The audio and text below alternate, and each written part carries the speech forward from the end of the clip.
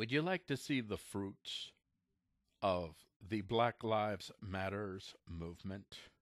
The fruits of the Black Lives Matters movement are that if you see a white person and that white person is dressed in a way or wearing a hairstyle in a way that you do not approve, you have a right to stop them and let them know in whatever form you need to let them know that they need to knock that off because you're culturally appropriating.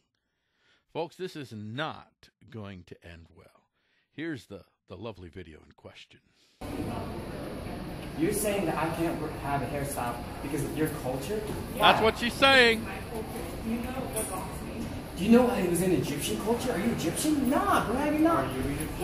Are you Egyptian? No, but it doesn't matter. Wait, where's Egypt? Tell me. You know what, girl? Where's Egypt? Dude, go. You have no right to tell I noticed the me one what dude. I He's like, he ain't getting involved. He's not doing anything Yo, wrong. stop touching me. She's coercing him. She's grabbing him. She is physically grabbing him. You put your hands on me, no word. So she initiated the physical interaction, and now she is going to try to get him in trouble. And this guy... I don't need your disrespect. Why are you filming this? For everyone's safety. Yeah, and then she go ahead and gonna go ahead and physically assault the cameraman there. This was originally reported this was an employee, but apparently campus police are saying, "No, man, this ain't one of us. These are just students. Yeah, students that your school is teaching, that your school is brainwashing into hating other people because they belong to some sort of collective," which reinforces, of course, collectivist thought, which is just what all the good little statist folks want.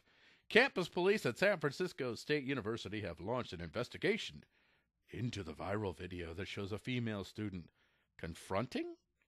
That's interesting use of the word. Confronting a male student? I would say accosting. I would say physically intimidating a male student.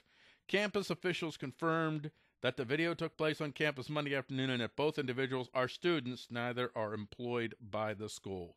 If that was me, if I was that white kid that girl said to me, "You are culturally appropriating," my answer to her would have been, "I'll culturally appropriate what I want to culturally appropriate. You got a problem with that? You go ahead and deal with it. Because if you keep getting in my face, I'm going to drop you like a stone."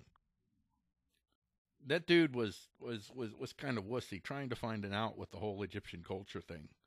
Nah, I wouldn't have done that. I would have just said, yeah, I love culturally appropriating. Isn't it awesome? Dude, wait a second.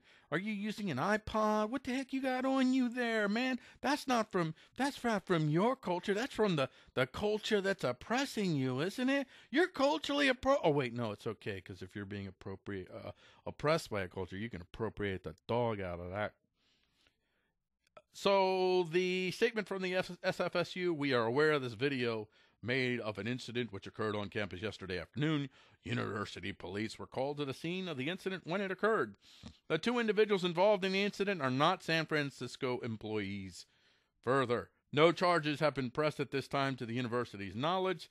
San Francisco State University promotes the rights of the campus community to engage in free speech, but does not condone behavior that impedes the safety or well-being of others. We are taking the matter seriously and will promptly and thoroughly investigate this incident through applicable university channels, including our campus student conduct procedures.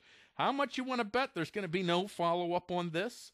Because it wasn't a white boy that was assaulting a black girl. It was a black girl assaulting a white boy.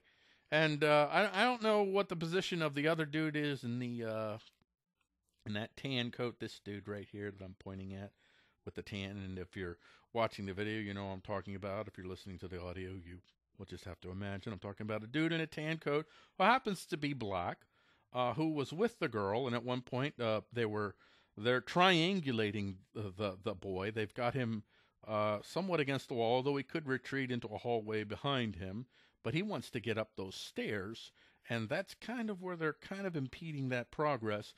And as the video goes on, the dude in the cream-colored coat, he's not so intense on following through. Maybe he was intent on maybe talking to the kid, But he didn't seem cool with the violence. The only person that acted in violence was the girl herself. This is the result of the BLM, of the Cultural Marxists.